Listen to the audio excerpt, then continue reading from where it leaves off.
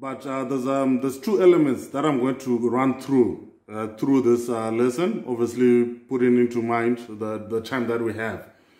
There's the change process has got three phases that you go through, which is just generally preparing for change, managing the change, and reinforcing the change. In preparing the change, it's why is the need for preparation of the change? It is basically to develop a customized and scaled strategy with the necessary sponsorship and team structure, right? Usually in this phase, the key elements that you go through in this phase is you'll be basically conducting a readiness assessment. You need to understand, are people ready to go through this change? You basically, at some point before you even implement the change, if it's in an organization, you generally might need to come up with a questionnaire that is set to be given to everyone, to every employee, or if it's possible, maybe if it's a community, you might need to come up with a questionnaire that is posted to that community to find out what is their mind towards change, right? That's one of the activities that you have to do in the preparation of change. The second activity that you need to perform is to perform a risk analysis, right? You need to understand, okay, this change that we're going to do, what are the risks involved in it, right? Is it worth it? How is it going to impact? How is it going to impact in terms of our organization? How is it going to impact in terms of the profits of the organization itself? How is it going to impact the productivity of the organization? And this change, you would find some, especially for even in ministries, COVID came and it has disrupted a lot of areas. Even you find with ministries, with churches, they now, instead of having the gatherings of 2,000, 5,000 and the like, they are now being confined to having gatherings of just 50 people. Hence, meaning that there's now a bit of change that people have to be accustomed to in terms of maybe having services online, you know. And even though even after COVID, some people are going to opt to say, you know what, let's carry on with the online services. But then, before you do that, you need to possibly send an assessment or a survey to find out how many people then are okay with having to carry on with the online services, and how many people would be okay with coming to church at the physical building. Some people possibly with coming back into the church environment. Some churches have lost buildings in this time because they didn't have any income. Some churches hire certain venues which possibly have been closed down. So obviously to manage the change, you need to then do that risk assessment to say, okay, fine. If everything goes back to normal, should we still then look for a building that seats 5,000 people, or should we look for a building that seats 200 people that is much cost effective and conduct quite a lot of online services? Maybe you might have different campuses in different areas. All right. The next element in preparing for the change is to complete a group impact analysis, right? Where within, even if it's an organization, you create groups within that organization. Possibly it could be the sales team. You find out, okay, how is this change going to affect the sales team? How is it going to affect the administration team? Some people in certain organizations, the marketing department might actually be quite happy with what is happening right now because they now know they've got maybe a wider reach globally, because now their marketing, they need to concentrate on, or they're pushing more on the online marketing, which is more on digital marketing. Which right now, currently, digital marketing is possibly the most effective and cost-effective tool of marketing. So you'd find that as you implement change, the marketing department might be very good with that element of digital marketing. But then you get other departments that that appreciate the one-on-ones. You know, you get other departments that appreciate or that want to go to the door of of clients and maybe pitch a new product that they have within that organization. All right. Within the same area of preparing for change, right? You need to anticipate the areas of resistance. As the man of God, Pastor Eric, mentioned, you will find with every change in any organization, in any church, in any community, country, or whatever it is, you will find there will be elements of resistance. There are people that will say, you know what, you're moving from a clocking system where I come in and possibly sign in a logbook physically. Now you want to do biometrics. I don't want to, some people say, no, I don't want my fingerprint to be just registered anyway. You know, some people, maybe the people that do the data capturing, because now you're using biometrics, everything is automatically captured within a database. So some people would resist it, saying, possibly I'm going to lose my job, because now I don't have any data that I need to capture, since everything is going to be recorded in a database automatically. So in most cases, the resistance of change comes in when people fear losing their jobs or fear losing their roles within an organization, right? So those are things that you need to anticipate while you are doing the preparation for change, right? In preparing change, you also need to design special tactics. You need to be creative. You don't just say, no, this is my way or it's the highway. You need to be creative in how you do it. In certain areas, in certain organizations, they have taken up even the role of assigning people like Dr. David Molapo, a lot of motivational speakers to come in the preparation of the change, where you would come in and speak to the organization, to the whole organization, in a creative way, telling them, no, this the change that you are supposed to have, that is happening in the organization, or that is meant to happen in the organization, is very beneficial to the organization. One, it will benefit the organization in productivity. It will benefit the organization in finances. It will benefit the organization in efficiency. So people need to be creatively made aware of some of these changes so that they do not have, or they do not bring out a block of resistance towards this change. All right. You need to develop an overall strategy, right? Within the preparation, preparing for change, you need to develop an overall strategy. You do not, when you're preparing for change, you do not do things as and when they come. When you're doing when you're preparing for the change, you need to anticipate everything until the end, until the change has fully happened within the organization.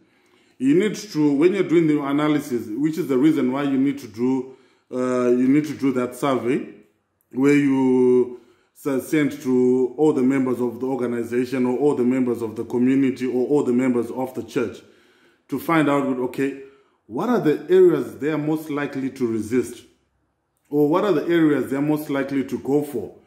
As you gather all that information, it will then help you get on to the next phase. Not just the next phase, but it will also then help you implement the change and keep the change in a very strong and effective manner in terms of reinforcing the change. All right. In terms of, while you're also preparing for the change, you need to prepare your team. Right. There are particular people within an organization that, if you put this person within the team, your change process would run smoothly. All right. Where you find there are certain people possibly within a company, which everyone listens to. Sometimes it may not necessarily be someone in management, because in a number of cases, managers usually are the ones that are not really liked the most, where people listen to managers because of obligation, but not because they want to do it. But you'd find within an organization, there's someone that they just say, hey, when this person speaks, he talks a lot of sense, right? So those are some of the people that you need to then gather up as you're preparing to say, okay, this is the structure, or this is the team that I'm going to gather up in during this change process, of which these people will then become the change management team. So you need to be very strategic in doing so. In gathering also your team, you need to identify certain people that you think are most likely going to resist the change. Why do you do that? You bring them in so that they give you the pointers on why are they going to resist the change. And when people are given that role, or are told that they're part of this change, it makes it easier for them to understand, and it makes it easier for them to also then speak to their peers in regards to saying, no, this change is it's very beneficial to the organization, to ourselves, and overall the change is quite okay. So you'd find when you're developing your team, or when you're developing the change management team, you need to look at both angles. You need to look at the people that are genuinely going to support you, and the people that you feel these people are going to resist. You look for the one that is maybe the most effective person, or the most influential person in the people that might resist, and bring him on board, so that he's the one that will then relay the team to the other people that might actually resist this change. While as well, again, another element while you're preparing for change is you need to assess the sponsorship, right? What I mean by this is when you're implementing the change, there are certain areas, there's a certain budget that you need to develop, right? There are certain decision makers within the organization that you need to be in the sponsorship, who are called the sponsors. They are the ones who will be in the sponsorship structure. So the sponsors are generally the person or the people that will fund the change process, right? Not only fund the change process, they are the same people that will be the final decision makers within this change. These are the people that after you do your assessments, after you've done your questionnaires, you have done your preparation, you've gathered up your change management team, these are the people that you then go to and give your reports to, so that they themselves buy into the change process. Because if you do not have sponsors, if you do not have decision makers within your team, then you're in trouble, because you then get resistance from the management itself. Of which, when you get resistance from management or from top officials within the organization, that possibly might mean you might not even have the finances to run through the change. You see, because you'd find in a lot of organizations, change in itself is very costly. Because you'd find you might then you possibly need to, from time to time, do team building sessions, go out to some resort and have fun activities with the whole team. In doing so, you then be conscientizing or putting awareness to the team on why the need changes, why there's need for change. So it's very key while you're still preparing for the change to have buy-in from the sponsorship. All right. I don't know, before I get into the phase 2, are there any questions? Yes, I have a question. Yeah, sure. So listening to you, there's an assumption that this is structured change. You said we do research, holistic, easy to apply, scalable. This is a structured, anticipated change. But what in the case of COVID? Nobody prepared, nobody expected, there was no anticipation, it just happened. Everything upside down. What do you do? How does it apply what you just taught? I'm talking from a church perspective, the management perspective, and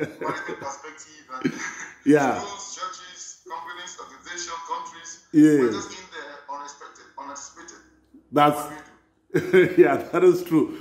To be honest, COVID really did, it abruptly changed generally everything within any sector of business or religion or, or community. COVID just generally changed everything. Okay, abruptly things just changed within a space of possibly a week, you know, or possibly a month, you know, where all of a sudden you're told in 3 days the whole nation is going to go into lockdown, right? So it was an element of the government from the top implementing a change management structure, which possibly they did in implementing that lockdown, right? But in doing so, possibly in terms of the churches or in terms of organizations, you would find in the corporate there was a need for change management to then happen in regards to people working from home, right? But because it happened abruptly, it was a bit of a shake. But in it being a shake, it then needed as an element of one, the sponsorship or a change management team to be implemented with immediate effect at that particular time. You see, you'd find during this time, Bill Gates, possibly about some years ago, he mentioned that the whole world might need to prepare for something like this. And some people did not take him seriously. And it then happened that a virus broke out, and lockdowns happened generally. But you'd find, because of what happened is, immediately as the head of an organization, within a space of possibly the first 2 weeks, there was need to then start implementing, or obviously the preparation phase was going to be a bit difficult because you didn't have that much time, but then you then needed to get into managing the change, which is the section that I'm going to be talking of right now. But because of that abrupt area, preparing for change was a bit hectic, but you needed to then immediately engage into phase 2, which maybe I'll then encourage maybe the people that are within your circle, if you can speak to them, to say, you know what, they need to prepare for change at any given time. They need to, in most cases, a lot of organizations, they probably have a project manager, or they possibly have a COO, an operation officer, that within his right should understand the whole process of change management. All right? Right. Okay. Thanks. So in phase 2, which is an area which possibly might then also help in answering your question, is why is the need for that phase 2? The phase 2 in managing change is to create and implement plans that will move individuals and organizations through change. To create and implement plans that will move individuals and organizations through the change process. All right. The main activities that usually happen within this area are, you need to create a plan of communication. All right. With the fourth industrial revolution, communication for some reason has become a bit easier in regards to, there's emails, there's WhatsApp, there's now Telegram, which for some reason people are preferring to over WhatsApp because of privacy policies. There's just the phone calls, right? So as you develop the change, as you get into the change process, the first area that you need to plan for is the communication.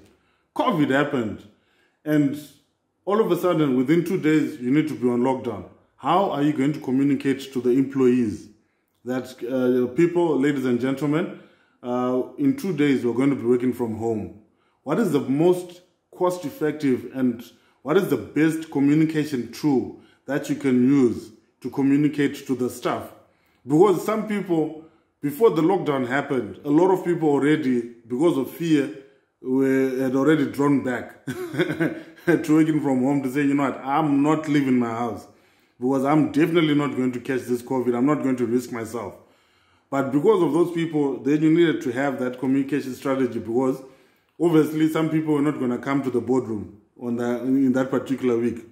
So you need to develop that communication plan and also implement it immediately.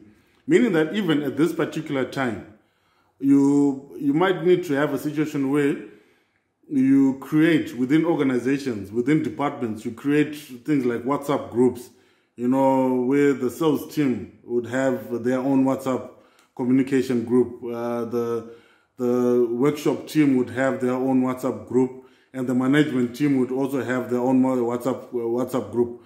You identify maybe people that will become group administrators of certain WhatsApp groups. Those group administrators report directly to you within another WhatsApp group. That way you find a lot of information would possibly give and take 10 minutes for it to reach the whole organization. Maybe an organization of 1,000 or 10,000. Within a space of 10 minutes through WhatsApp or through certain other messaging platforms, people can actually receive communication on what is happening within the organization at that particular time. All right. So another section, another activity that you then need to implement in managing the change is in coaching. Right. Coaching would be in the element of, because of COVID, obviously, maybe people cannot go to the offices or cannot sit in the auditorium, but you might need to implement an area where you employ consultants, you know, possibly like someone like Dr. David Molapo or Dr. Dan or myself or anyone who's in that motivational or coaching space to give coaching to the people, to say, okay, this is the change that we're going through, but how is this change going to affect you? But in as much as it is affecting you, these are the things that you need to do, or these are the things that you need to implement within yourself as an individual in adapting to the change. This can also be through upskilling the people within the organization. It's, say, there's an element of, now there's biometrics that has been implemented within the organization, and there's no need for data captures, for people that will do data capturing. But the same people that were doing data capturing are possibly the people that can be upskilled and moved into other administration areas.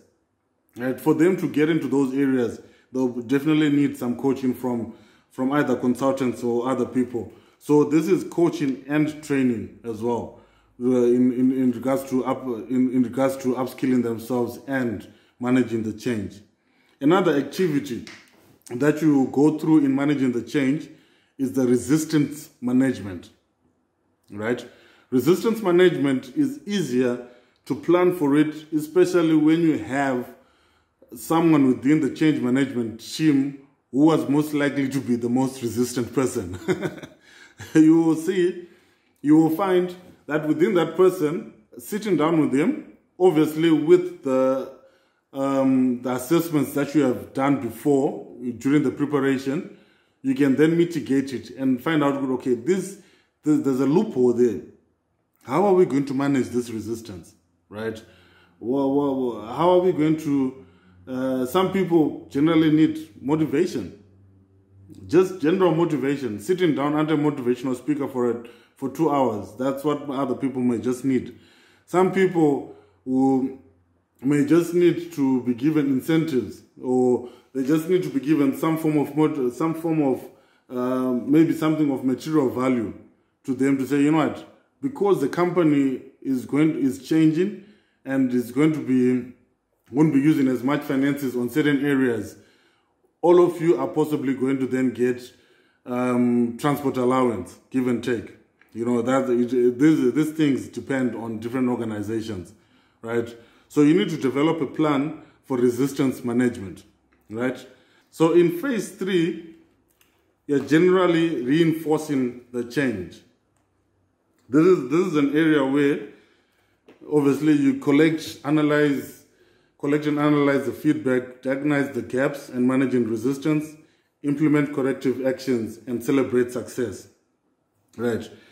The main areas, the main activities while you are now in this phase in reinforcing the change is this is an area where the change process has actually happened, or it is in its final stages, where now everyone now understands or now knows why that the change has happened, or this is the change that is happening at that particular time, right?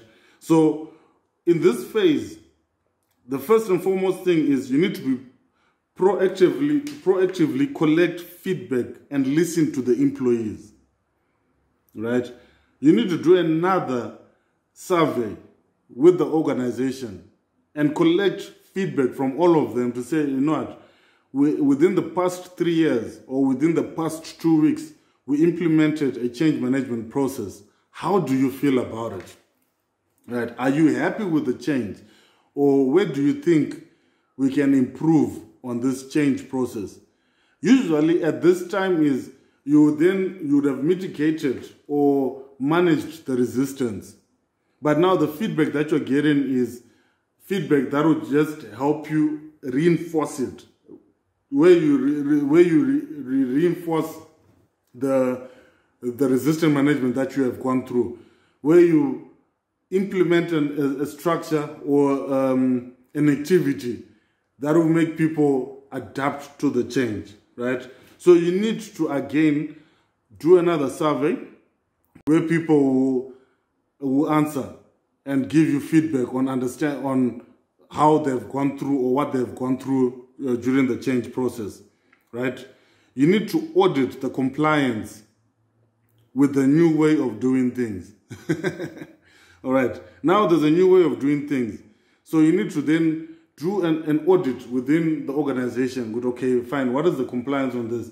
How are people taking it? How are people taking the new way of doing things? How are people taking wearing of masks? You know, okay, the wearing of masks, it has come, but how are we going to manage it? It's something that has to happen, but we need to also make it, we need to reinforce it. How are we going to reinforce it? Because some people are not comfortable with it, but we need to tell them, no, if you don't wear your mask, these are the risks that are involved. You know, you get droplets that will fall on you, and now there's a second variant which hooks. Apparently, the second variant, for somehow hooks onto your system and captures, and it's more kind of, it gets the effects of it are quite fast, right? You need to, within reinforcing the change, you need to identify the gaps and the areas of resistance and manage them again. And you see, with every change process, again, as the man of God has said, you will get resistance, and you will find throughout the whole process, you are managing that resistance. Even after the changes happened, that resistance will still need to be managed. And you still need to follow through on the plans, on the plans that you would have put in place while you were managing the change, in managing that resistance, right? In other areas, another way of reinforcing this change, you need to celebrate the success, right? What do I mean by this? Change has happened, right? You possibly, maybe at the year-end function, you will celebrate possibly a particular department to say, you know what, in this year we went through a change process, but we would like to commend the sales department for adapting effectively to this change. You know, it may not be just generally just a department, but it can also be even an individual to say, you know, this person during the change, we want to appreciate the way this person would come, would dish out the surveys, or how this person would, you know, it's not just management that needs to be celebrated. Even the janitors all of them need to be celebrated during this process, which, boys, you find in the corridors people talk.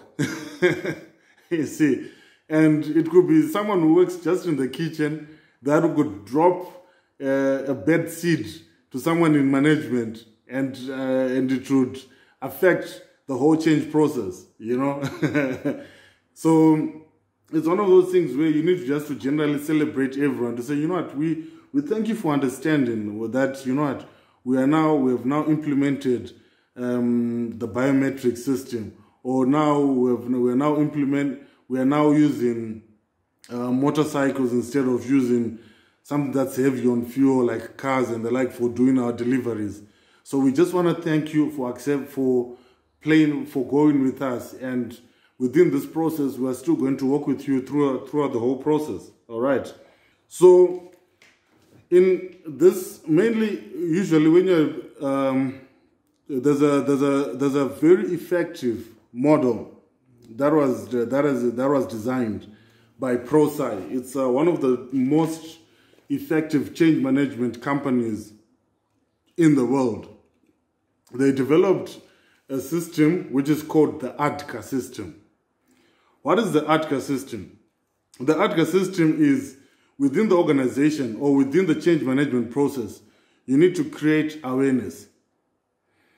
In creating awareness, you need to understand, there needs to be, the people need to understand why is this change?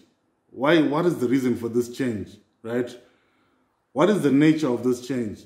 People will ask, why is the change needed in this place, in this organization? Why do we need to change? So you need to have a serious awareness program on how you get people conscientized, or how you train the people, or how you teach the people, or how you convey your message to the people on why is the need for change, right? Other people within the awareness section will be asking, what is the risk of not changing? You know, those are things that you need to answer during this awareness area, where you say, okay, you know what, we're going to do this change. The risks that are involved in us not changing are that the world has gone digital. So we cannot carry on using analog systems in our communication. If we carry on using analog systems, they're going to become obsolete, and we will not be able to communicate within the organization. So the risk is far much more than us implementing this change. We need to move on to the next section. Right now, the world is now in 5G, and you'd find a number of cell phones that are still in 2G. Some of them don't even work anymore, right? You'll find even with Apple, for those that use Apple devices, iPhones, iPhones like the iPhone 5, already certain applications cannot work on the iPhone 5. You know, certain applications cannot work even on Android phones. So some people would need to be aware, to be made aware, you know what, if you carry on using this system, there are certain applications that will not work with the new system, or with the new way of doing business, right? After in the acronym ADKA, the next section is the desire. You need to create the desire within the people that you are implementing this change process for. You know, there's an element, there's a question that a lot of people will ask. What's in it for me? You know, this change that you're doing, how is it going to benefit me? How is it going to benefit my family? How is it going to benefit my department? It's more of a personal thing. So you need to create that desire within the person to say, you know what, this is going to benefit you in 1, 2, 3, 4, 5 ways. It's going to make you more effective, or it's going to make you more efficient. It's going to ease up on pressure, or in terms of you writing down documents or typing out things for data capturing. You know, that's what's in it for you. So you need to create a desire within the people. You know, you need to make it a personal choice. The people within the organization need to then make it a personal choice. They need to desire it within themselves to say, you know what, I'm going to listen to what these people are saying, and I also now just want to desire. I desire to change with the organization as well. That way, you even get less resistance during the change process. You need to get people to make decisions, to engage and participate within the change process, right? This is a whole element of the desire, creating the desire within the people, right? After creating the desire, there's an element of now giving knowledge, in the acronym ATKA, the K, knowledge to the people, right? You need to make them understand how to change, right? There's, within the department, what are the things that they need to do in regards to changing on how they need to change, right? What are the certain courses that they need to take within that department that will help them through this change process? You need to give them that knowledge. Some people within that department, within certain departments or within certain areas of an organization, you might need to take them to certain classes, that will upskill them. That in upskilling them, in them understanding or having to have the knowledge of what is going to happen after the change has gone through, right?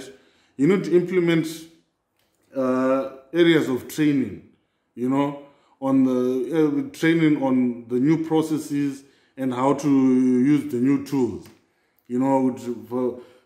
Firstly, possibly you're using a clocking system that you need to use a typewriter for when you're typing, but now you're using a laptop. Some people will need to go through training on how to use the laptop, You need to implement ways of people learning the new skills in line with the change, in line with the change process, right? In the acronym ATKA, you then get the A, another A, which is the ability, right? It is the demonstrated capability to implement the change, right? You need to give people the required direction in them having that ability to accept this change. All right. And then, okay, I'm looking at the time. I don't want to keep you too much because some of this is a bit of a repetition. In the acronym ATKA, the last letter, which is R, is reinforcement, right? The actions that increase the likelihood that the change will be continued, and recognition and rewards of certain areas of the change. All right. I think that possibly concludes your crash course on change management as an overview.